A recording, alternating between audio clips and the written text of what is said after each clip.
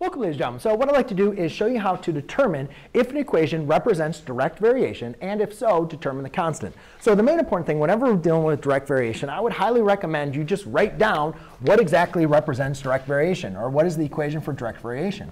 And that is y equals kx. So now that you have it written down right in front of you, you can look at it. We can determine, as long as we have an equation in this format, the y equals kx, then it represents direct variation.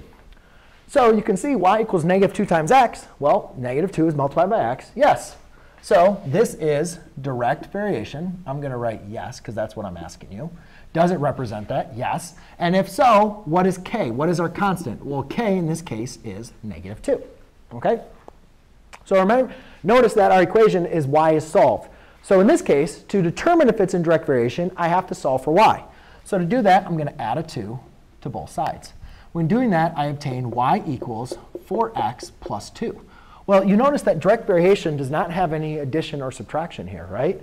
I have 4x. I can't have my constant times x being added by 2. So therefore, this does not represent direct variation.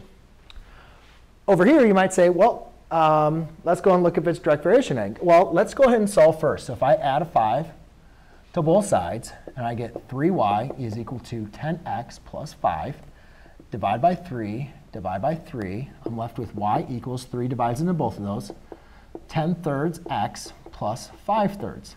Well, again, you're having adding, right? You can't add or subtract. Direct variation is just k times your variable x. So that is not an example of direct variation.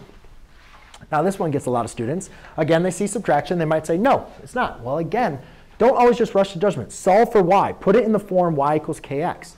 So if to do that, I need to solve for y. So I add an 8x to both sides.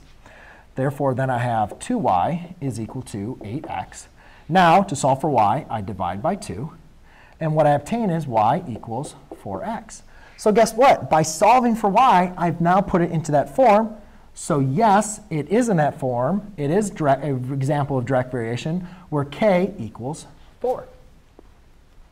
In this example here, I just have my y's being divided by -5. So I divide by -5. Well, -5 does not divide into 8, but that's OK. We can have our constant be a fraction. My negatives go to a positive. So therefore, when you do this, when you just leave it like that, you can't reduce it any further. So I have 8 over 5. That's going to be my constant. So yes, this is in the form of direct variation, where k is equal to 8/5. And then over here, again, I have the same thing. I'm going to divide by 7. Now, you might get stuck here and say, well, OK, this is y equals x over 7.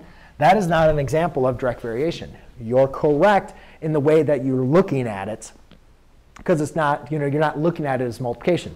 So it's very important for you to understand that, let's see, 2/3 x is equal to 2x divided by 3. OK, those are equivalent. Same thing. 1/2 times 4 is the same thing as 4 divided by 2. So in reality, if I'm dividing by 7, that's the same thing as multiplying by 1/7. So really, I can rewrite this, because basically, there's a 1 right here, right? So basically, that's a 1 divided by 7 being multiplied by x.